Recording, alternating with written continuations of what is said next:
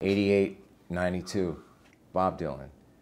When I was a kid going to St. Matthew's grade school, I would carry Bob Dylan records around so that people would see them, would see that I had Bob. You understand that thing? I wanted people to see that.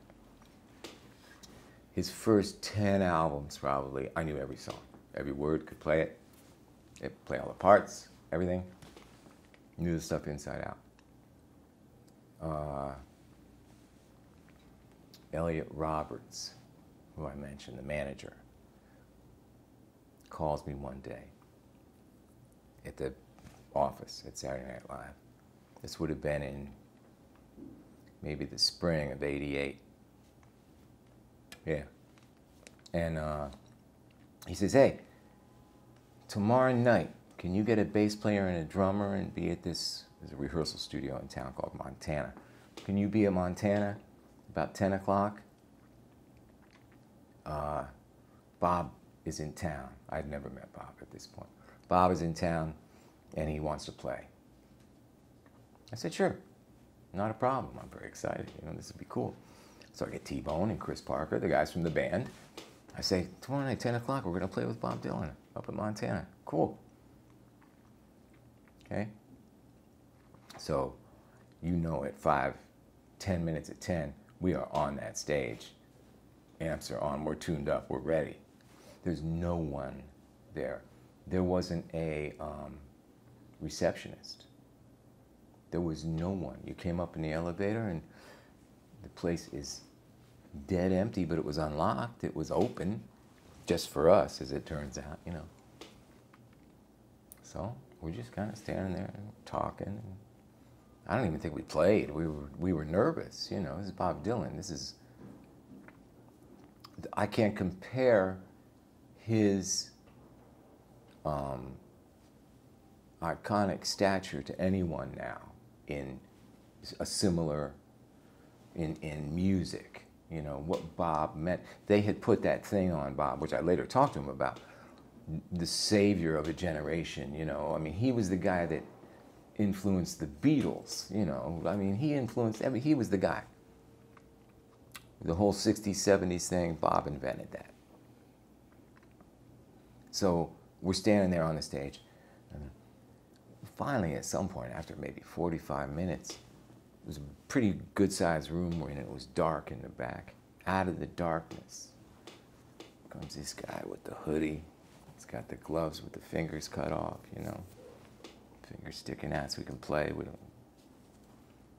Hey, he hands you Bob doesn't shake hands real hard, He's one of those guys that just hands you the dead fish. All things which I would come to love later, but at first it's like, well, that's weird. And he puts on his guitar. His guitar and amp were there already when we got there. He puts on his guitar and he starts kind of noodling around. He doesn't really say much to us. And we're kicking in behind him, we can hear, we know what's going on. Following him, and it's okay, but it's a little herky-jerky and not pointed in any direction, So after maybe a half hour or so of that, I'm thinking, boy, this is not going well here. I don't know what he wants to do. Me and T-Bone are looking at each other like, buddy, what is this? So at some point, I'm standing right next to Bone. And Bob walks over to us and he goes, so, you guys know Pretty Peggy-O? And we both, like twins would do, we go, sure! And he goes, you do? We go, yeah, we know Pretty Peggy-O. Of course we know Pretty Peggy-O. That's who we are. We know Pretty Peggy-O. We're the guys that know Pretty Peggy-O. So he starts playing Pretty Peggy-O, and we kick in, and Bone's singing harmony, and it's really good because we know Pretty Peggy-O. It's this old Civil War song. The captain, he is dead. One of those. Come running down the stairs, combing back your yellow hair, Pretty Peggy-O.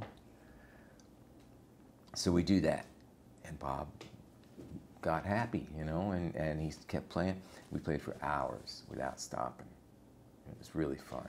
So we finally got out of there at some point, early in the morning. And we all go home. And we thought that was it, you know. It was a night Bob just wanted to play Pretty Peggy-O and some songs. Next day, phone rings in the office. It's Elliot Roberts again. He goes, all right, you got the gig. I said, what? He said, you got the gig. He said, that was your audition. Didn't I tell you it was an audition? I said, no, Elliot, you did not tell me it was an audition, which I'm glad he didn't. He said, yeah, you got the gig. Well, what I eventually found out, and I think that this is probably basically true, is Bob wanted to go from having a great big band. He had done tours with Tom Petty's band backing him up. He had done a tour with the Grateful Dead backing him up. From having a big, well-known band, he wanted now to just get a little, the standard rock unit, 2 guitars, bass, and drums, and he wanted to go out and play like that. So he had gone around the country and been auditioning guitar, bass, and drum units, and the question would always come, do you know Pretty Peggy-O? And nobody else knew it. Me and T-Bone, we knew Pretty Peggy-O, so that's apparently what got us the job, although then T-Bone didn't ever do the tour, and it turned into 4 years I was there. It's what they call the never-ending tour. It's still going on. You know, I could still be there. T-Bone didn't do it because he was hooked up with Daryl very tightly, and they wanted to do things, so I understand that. But I missed him out there. But Chris Barker did it, the drummer, and we went out with Bob. Saturday Night Live, I think it's still the same, was 20 shows, spread from like October to May, maybe. And they're obviously on Saturday night. Bob had Elliot talk to Lorne. Elliot and Lorne know each other, you know, big mucky-mucks in the business, all know each other, of course. And Bob said, just tell us, you know, Lorne knew in advance the whole season what nights those 20 shows are going to be. Tell us, and we won't book shows. Those Saturday nights, Saturday night is the big money night when you're out on the road. You can get more money on the weekend than you can get on a Wednesday, right? Bob didn't do shows because me and Chris would go back and do SNL. So I'm always just in awe of that little factlet that. But Bob was great. He was very cool. He's Bob Dylan. Throughout the first year that I was there, he never really said much, you know? I mean, this was by 1988. You know, he's been one of the most famous people since 1961 or something. He's been through it all. Every bit of anything, the craziness, you know. You know, when you get that famous, you can't go to the movies. You can't go pump gas in your car. Simple little things. You can't really go to the grocery store unless it's like your little local store where they're so used to that they've already all got your autograph and gotten the selfie with you, and you know. So anyway, about the first year, Bob doesn't really interact much with any of us in the band, other than I would go in the afternoon and we'd make up a set list wherever we were, you know, Fort Wayne, Indiana, or Houston, or wherever we were. I'd sit down with him and he'd say, well, what if we do this one or that one? And because I knew all the songs, I would suggest some stuff to him, and sometimes he'd say yes, sometimes he'd say no. So we'd start out electric. We would do an electric portion, then Chris Parker, the drummer and the bass player, who was initially a guy named Kenny Aronson, and then Tony Garnier got on, who's still there. Tony is still there. They go off, and Bob and I would come out with acoustic guitars. And there was a spot, right, on Bob. The rest of the stage is black, right? Just one spot, circle around him from about 3/4 front. So it's hitting him in the forehead, you know, so he's got those deep shadows, beautiful lighting. Casts a nice shadow behind him. I'm just on the edge of that circle of light to his right, so I can watch his hands to see where he's going, because Bob didn't really tell you what he was going to do, you know. And I'm out of the light. My face is out of the light, but my guitar is in the light. so they can wash my hands if they want to. But it's not about me, it's about Bob Dylan. That's, you know, the way it should be. And we would just do anything. Whatever he wanted, he would just play any song.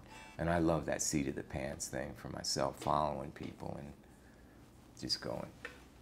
So we went to, we were playing in London, England. And there were a lot of big time rock and roll people were there, you know.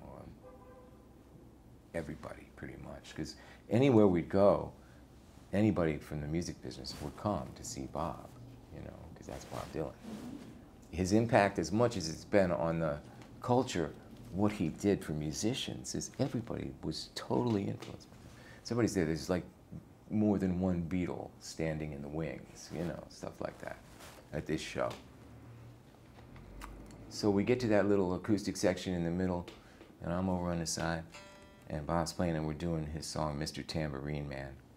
And there's a line in there where he says, just to dance beneath the diamond sky with one hand waving free. And I started crying, making sure my face is out of the light, but there's like tears running down. I'm playing like, I'm here with Bob Dylan, and he's singing Mr. Tambourine Man, and I'm playing along. Couldn't believe it. Yeah, I had a good time with Bob. Eventually,